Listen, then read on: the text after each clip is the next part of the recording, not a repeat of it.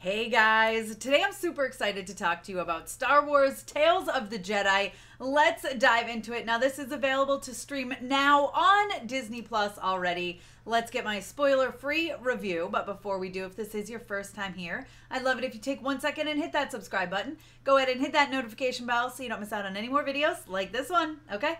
Let's talk about it.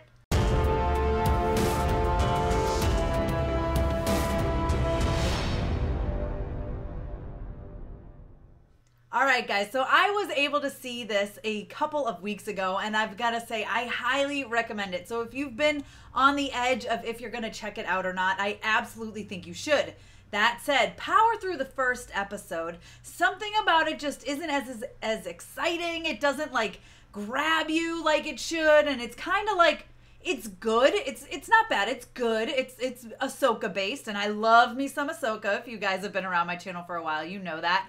But it just doesn't really suck you in. So get past that one, and I promise you it will pay off. Now, what I truly love about this series is that it fills in some gaps that fans just haven't gotten to explore. So if you don't know about it, it is a 6-episode short animated series. Each one is about it's up to like 20 minutes long.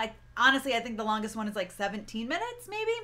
And it focuses on Ahsoka and her journey to the light side, and Count Dooku and his journey to the dark side. Each episode will focus on one of them going back and forth throughout the season.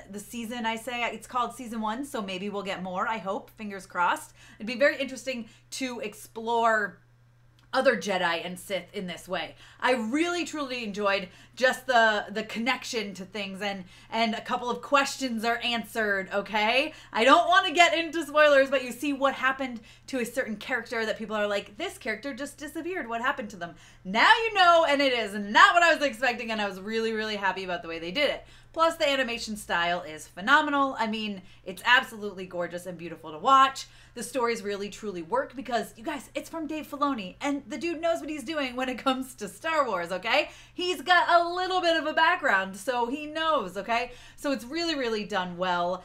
It's very fun. Like I said, the first episode, you really just have to power through, but after that, oh man, there were some moments that had me tearing up. I mean, I absolutely loved hearing Ashley Eckstein back as Ahsoka, just getting that voice. There's some moments that really grabbed me just because of her character, but also just hearing her voice again gave me chills. I absolutely loved it. She's my Ahsoka, and I adore her. She's one of the nicest human beings in the entire world, so I was very, very, very happy to hear her back as her iconic character, Ahsoka. So if you guys have already watched Star Wars Tales of the Jedi by the time you got to this review, let me know what you thought about it down below in the comments.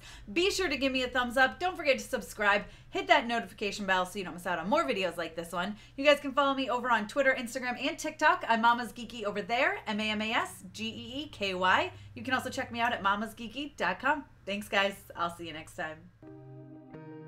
Thank you so much to all my monetary supporters, my members, and my Patreons. Love you guys.